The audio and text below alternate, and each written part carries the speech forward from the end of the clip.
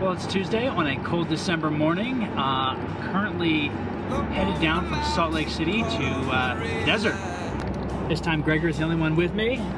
Riding shotgun. You might be thinking, what am I doing on a Tuesday heading down to the desert? Well, I'm on vacation. Had planned a trip with my buddy Kyle to do Mount Hood, but it's December and weather and snow did not cooperate and really shortened our weather window to hit a good summit day.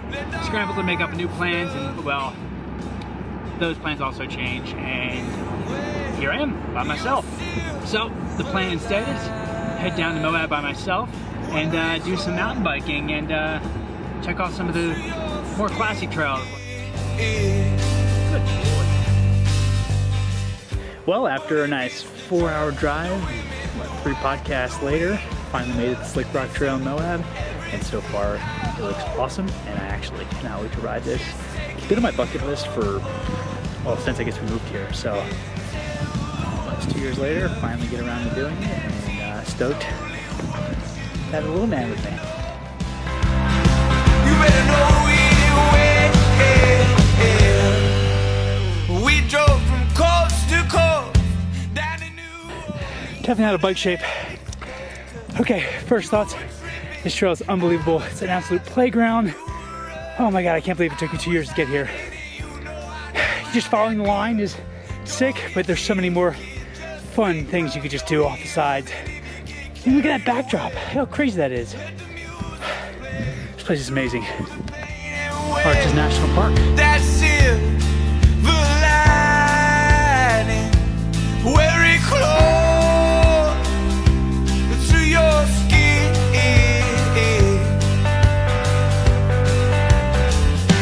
But if it's the drugs, the women, the wine, the weed, the love that took everything I owe, just take it all. And tell the ones you love them, teach only what you having fun? Yeah. So that is a yes.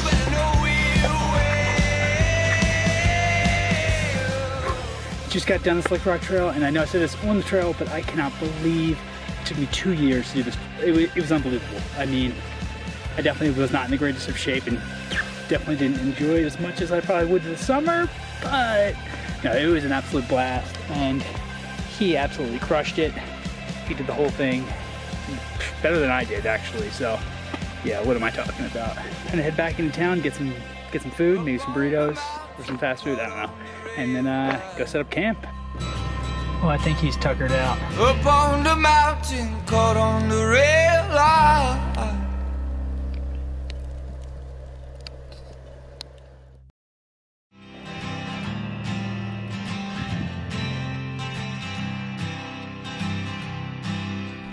Up on the mountain, caught on the rail line.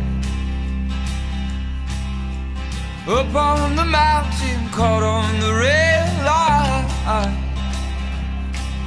My brother. Well, after a really chilly night, kind of like unexpectedly chilly, Nugget is itching to go. We headed down to Cane Creek first to go check out the Captain Ahab Trail, but it looked like a lot of climbing and my legs aren't in for it.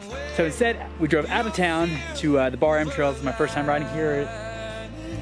Very close to your skin.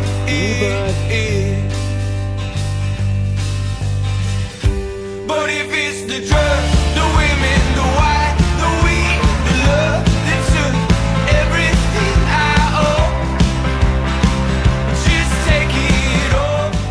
Hopped on Dead Man's Ridge. It is awesome. It's pretty much the exact opposite of the Slickrock Trail yesterday. It's just like all technical features, but like no big steep sweeping climbs that kill your soul. And once again, the views are incredible. Behind me is Arches National Park, and then over that way is the Little Sal's again. So once again, the views here are just incredible, and the riding is like a step down from it because even though it's world class, you just can't beat the views here.